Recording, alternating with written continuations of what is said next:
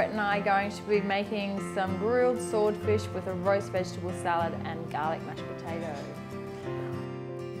To start the dish, I'm going to put on the roast vegetables so they'll be ready in time for the garlic mashed potato and the swordfish. I've got about 150 grams of diced pumpkin. I'm using butternut pumpkin or butternut squash. We'll throw that in a bowl. I like to use a bowl to put all my vegetables in and my seasoning and my oil so it's all really evenly coated as opposed to having really blotchiness all over the tray. Next, I found these fantastic little red capsicums or peppers as you like to call them, and I'm just going to throw those in whole. The asparagus, even though the pumpkin's actually going to take a little bit longer than the asparagus, I really want the asparagus to caramelise so it can actually take a lot more heat. It's not going to look as glamorous, but it's going to taste really good. And when you're doing your asparagus, all I do, I don't cut it, I just snap it off, okay? And that's the point where this is the best flavour of this asparagus. So sometimes you get the whole asparagus, sometimes you only get a couple of inches. So again, we just snap it to the size of the asparagus, and I know that that's going to be absolutely beautiful. And then I've just got some baby's zucchini, and all we do is just take the ends off, and because they're so small and they'll be really nice and sweet, I'm just going to cut them into 3. And so they'll roast down beautifully. Now, because I wanted to give it a little bit of extra flavour, I love to use herbs and spices, so I've got a Creole mix today that I'm going to add to it just to spice it up a lot, and I'll go really nicely with the garlic mashed potato. Okay, so a couple of, that's probably about 1.5 teaspoons, and a good tablespoon of olive oil. Okay, 1.5 tablespoons, maybe. Go the healthy. Go the healthy, that's right. And also an extra pinch of salt. We're looking at a good teaspoon. The reason you put extra on is because it's going to stick to the bowl as well, so it's not going to be all over our vegetables. And so now you just jiggle it around so they're all evenly coated, okay? All right, I'm really happy with that. And what I'm looking for is the gloss to be all over the vegetables. It looks actually like I want to eat it as opposed to looking a bit random on a plate, on a tray. So I have a baking tray. Great tip that Brett just reminded me about is putting baking paper down. That way the cleanup is 10 times faster and easier. Once your baking paper's down, spread out your vegetables, give it a shake, and it's that easy. I'm just going to pop it in the oven for about 25 minutes, and so that's going to really nice caramelise, break down. While Brett, over to you. So now I'm in charge of the garlic mashed potato and the swordfish. Camilla's looking after those beautiful roasted veggies she's just put in the oven. The potatoes, I've just peeled the potatoes and cut them into rough chunks, covered them in cold water and a good pinch of salt. I use probably 2 good pinches of salt, and that helps the flavour come through the potato. Now once they're tender, I'm going to drain them off, let them air dry before I squash them, and we'll finish them with a little bit of butter and some beautifully garlic infused olive oil. And that's how I get my garlic flavour into my mashed potato. I just find it gives me a lot more consistency with the garlic flavour than trying to incorporate boiled garlic cloves. But we'll go through that later on when we finish the garlic mash. Onto our beautiful swordfish. We've got a gorgeous big piece of swordfish straight from the markets. It's still got the skin on and the bloodline. So what we want to do is just get rid of that and get 2 nice little pieces of swordfish ready to serve. So basically we just want to cut that in half. There's not a lot of wastage. You just want to get rid of that really tough skin, a little bit of fatty end, and just a tiny little bit of the bloodline. A little bit of the bloodline doesn't matter, but just get rid of that blood. It doesn't look very appetizing on the plate.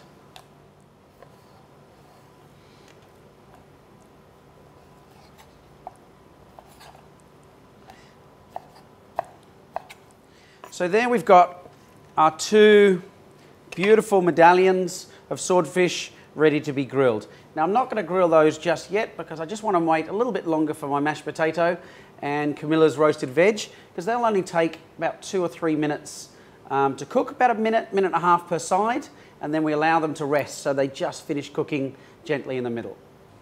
Okay, now our mashed potato, or our potatoes, have been cooking quite a while. They're nice and soft. The knife goes through beautifully. I'm just going to drain these off, And I'm just going to let them sit. I've got a non-stick pan that I use, and I've still got a little bit of heat on, and I'm going to let them sit in the pan with the flame on. So what happens is any water that drips into the bottom hits the hot pan, forcing the steam up, and you can see that steam's coming up beautifully.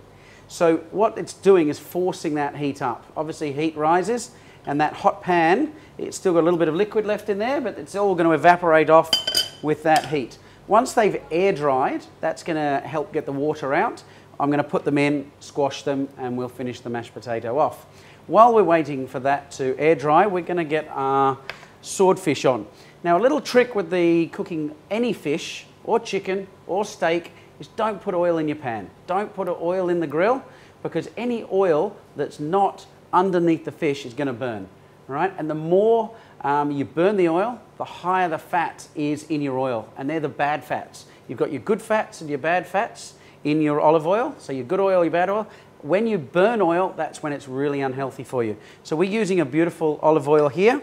So what you want to do is just lightly brush your swordfish with your olive oil. Always season it, salt and pepper, but last minute. Don't season it too early, because it will draw the moisture out of your fish. A little bit of pepper. And what we're going to do is put that straight in. You can see the pan's really hot. And a little trick when you're doing this, if you've got asbestos fingers, just press it down a little bit on the grill. We just want to get those beautiful grill marks. Now, back to the mashed potato.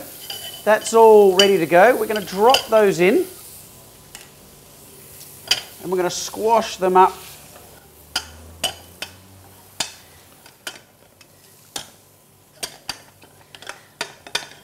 Okay, so the swordfish has been on for about just over a minute. We're just going to turn that over, and you can see how it's got that beautiful caramelized dark lines, and the flavour of that is going to go all the way through our swordfish. So we're going to leave it again for another 1 minute on that side. Coming back to our mashed potato while we're doing that, we've got 100 grams of butter. So we're just going to throw some butter in. It's nicely cubed, and we're just going to work that butter into the mashed potato. You can see that I've still got a light flame, just so it's not cooling the mashed potato down too much.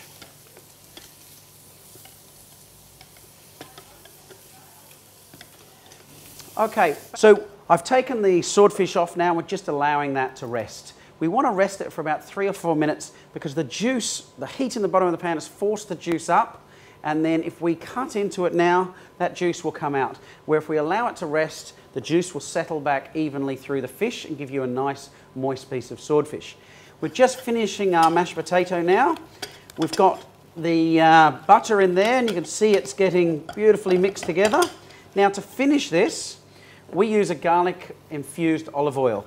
So we just put a little bit of that oil in, probably about 30-40 mils, and just work that in. As soon as you add that, you get that beautiful flavour of the garlic coming through. And I'm just going to work that in the pan, and we're ready to go. So I'm going to take that from the heat.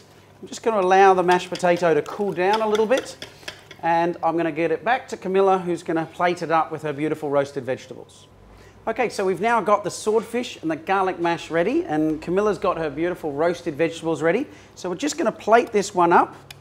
Just want a little bit of the mashed potato just to sit there on the plate.